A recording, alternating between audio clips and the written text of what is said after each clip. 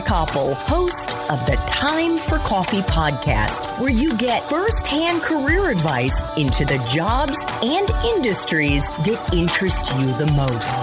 And before we start today's show, I have a quick favor to ask you. If you haven't already, I'd be incredibly grateful if you give us a rating and a review on iTunes. And if you're like me, you need to do it now because you'll forget later and because it's the best way to help others who may be in search of career advice to find this free resource. So press pause if you haven't done it and do it right now. I'll wait. Thanks so much and enjoy today's show. Hey there, Java Junkies. Welcome to another K-Cup mini episode of Time for Coffee. By the way, K-Cups come in 3 sizes, single, double, and triple shots, or roughly 1 minute, 5 minutes, or 10 minutes in length. So if you don't have time to throw back an entire caffeinated career conversation, these K-Cup mini episodes of T4C can give you a quick caffeinated fix, whether you're on the go or you only have a few minutes to binge. So grab your mug and take a chug, because it's time for a caffeinated career double shot K-Cup with my guest, Adam Broda. Can you take us into a typical day for you on the job? We are doing this interview in mid-February of 2022. You're obviously still, quote unquote, working from home because you're staying with your in-laws right now in Virginia. You're not even back on the West Coast where you and your wife and children live. So what does it look like, Adam? A day in the life of product. And again, it does change per level.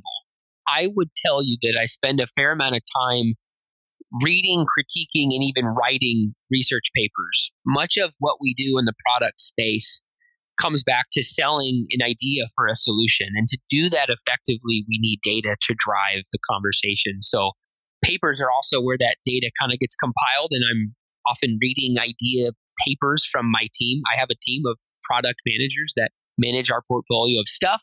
So I'm advising and consulting to some degree them in terms of how to sell their idea and who their audience is and their stakeholders are.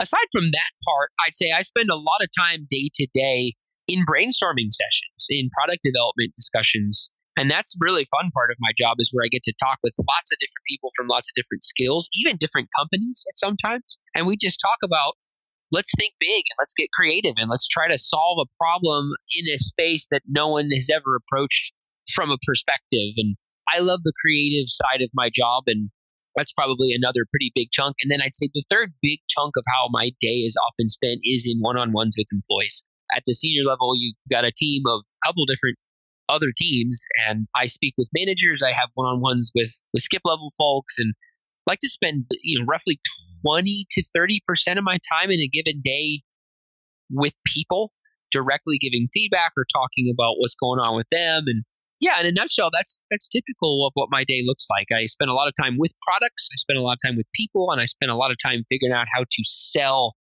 those products. What does skip level mean? Skip level just means that one level beneath me would be a manager and then their direct report. So every once in a while, I'll meet with people that report to someone that is beneath me to get feedback and talk about how we could do things better and just meet and learn them. I'm a big fan of getting to know my team. So that's what we mean by skip level.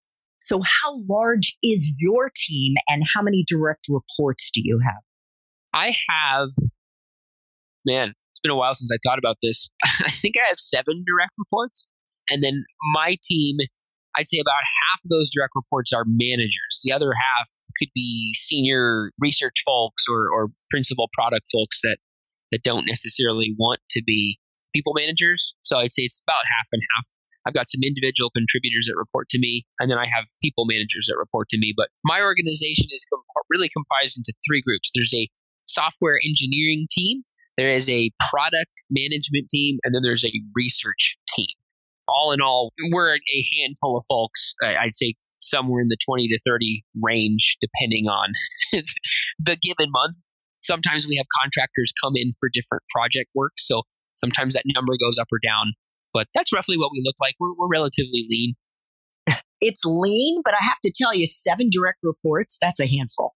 It's nothing compared to what I had when I was at Boeing. At Boeing, there were times where I had upwards of 40, 50 direct reports. That's not something I would ever wish on my worst enemy. That was a ridiculous number. But yeah, 7 is something it's still a lot, but totally manageable.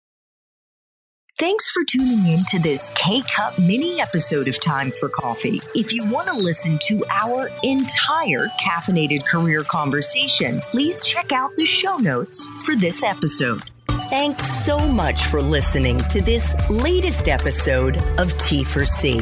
And if you're interested in learning more about my coaching services for confused college students and recent grads, feel free to check out the Time for Coffee website under the coaching tab at time4coffee.org or text me at 202-236-5712. That's 202-236-5712.